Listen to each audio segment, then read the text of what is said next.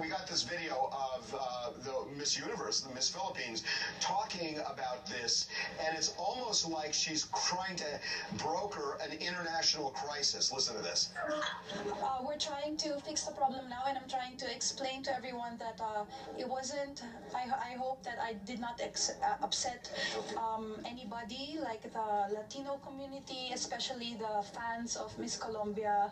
I'm the voice of Miss Universe now, so I'd like to send my apologies for any confusion that happened, and I hope this doesn't affect your relationship with Miss Universe, and of course your relationship with the Filipino community as well. I love the idea that it's become a rift between the entire countries. You guys have to understand that I know in the United States, pageantry is just something that's kind of like fun. In these other countries, it's huge. It's massive.